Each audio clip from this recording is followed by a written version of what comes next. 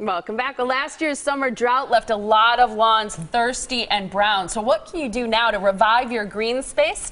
Melinda Myers is the plant doctor, and she's here with more. Nice to have you back. It's great to be here. And despite the weather outside, it is spring, and it's time to talk gardening, even though we can't do a lot right now. Thinking that way. That's anyway. right. And so I think everybody's, I've been out and about making the rounds, talking to a lot of gardeners, and everyone's a little nervous because lawns took a beating, gardens took a beating, and it's a lot of wait and see. But we can spend this time as we're waiting for the snow to recede, getting ready for the season ahead, gathering our materials, kind of get a plan in place.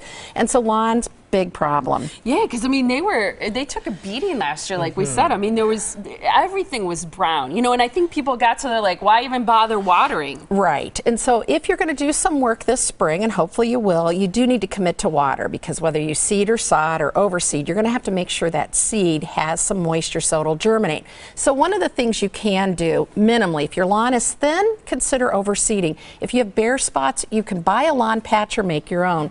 So a bucket of topsoil, okay, and a handful of grass seed suited for your lawn, okay, and then just mix it in.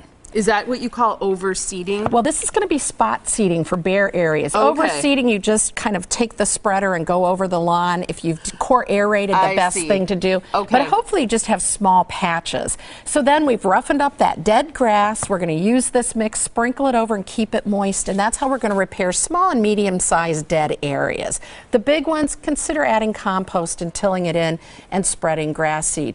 If more than 60% of your lawn is dead, bare, or full of weeds, it might be time to start over.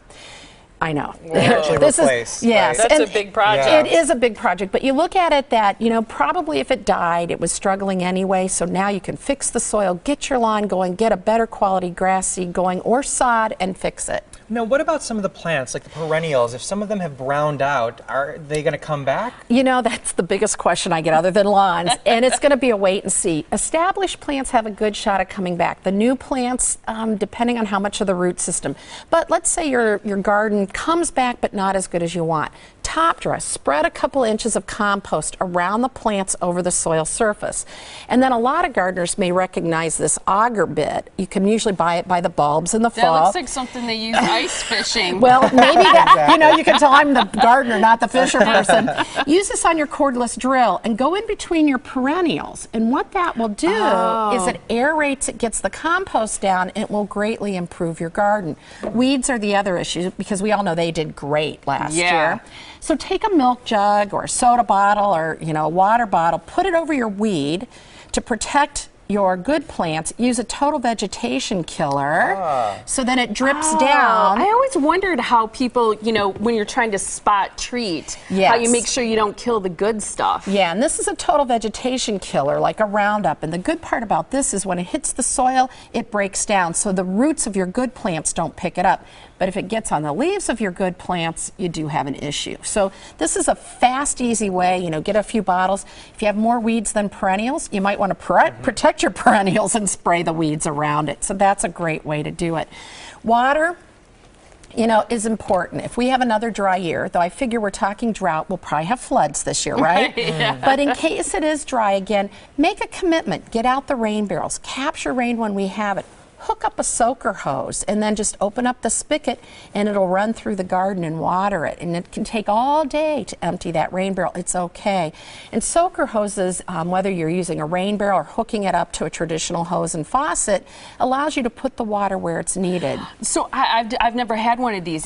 The water comes out through the there are little holes in there, and it's got lots of little holes, and so it just basically slowly weeps into the soil. You moisten that top 6 to 8 inches where the root zone of the plants are, and it's great because you can hook it up, slowly water, do other chores, and then stop. So a lot of gardeners that were successful had these anchored into all their beds, so they just moved the garden hose around, hooked it up. These were in place. Makes it easier than dragging the sprinkler, which I don't know about you, but I end up wetter than the garden does when I'm dragging a sprinkler as well. In case the season is slow, floating row covers. This is sold as Remay or Harvest Guard. When you plant, you can jumpstart the season. Use this over your grass seed to speed up germination and keep the birds out. Or when you're planting, we often have cool nights, and so you put your plants in, loosely cover, anchor it with stones. It traps the heat, protects plants down to 24 degrees, lets air, light, and water through. So you don't have to pull it off to vent, you don't have to pull it off to water. If it rains, your plants get water. So how long do you leave that on for? Just overnight each night? You or? can leave it on indefinitely. So let's say you put your tomatoes out and you jumpstart the season a little bit, put it on. I leave mine on through June sometimes because I can then get an earlier harvest by even planting later because I speed things up. Farmers in Vermont used this in the 80s, covered acres with this stuff. If you could imagine that, they were harvesting tomatoes the time they normally were just setting blossom. So they jump-started the season greatly. Yeah, you kind of create a little greenhouse Exactly. effect. I get that. You're going to be at the Realtors 89th Annual Home and Garden Show, I know, coming up. And in fact, you're going to present your garden revival there. It's a solutions-oriented seminar, which I think is great. And then you're actually going to take questions, right? You bet. So I'll be on board all afternoon. So give you a little bit of an introduction, talk about some things you can do more depth than we did here, answer your questions until they turn the lights off if I need to. That's absolutely fantastic. And that's going on this Saturday, the 23rd.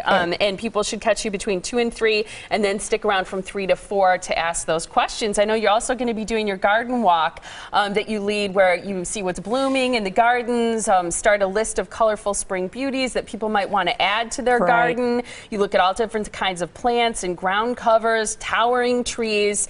So I think that's a great thing for people to take advantage of. And you do ask people to make reservations for that. Right, exactly. And I think we're giving away a gift certificate as well to one of your 2 viewers. Tickets. So I think that's fantastic. So to register for that, you should call the number that we just had up on the screen, because that's Wednesday, May 15th or Tuesday, May 21st. So coming up when it gets a little warmer, we hope. And here's how people can take advantage of that pair of tickets that you were so nice to share with us for the Spring Revival Garden Walk with Melinda. Caller number 7 this morning wins 2 tickets. So call us right now at 414-799-4444. Always great to see you. Good to see you, and spring is on the way. All right, you promise? I'm hoping. Thanks, Melinda. Yeah, exactly. Thanks. Good to see you.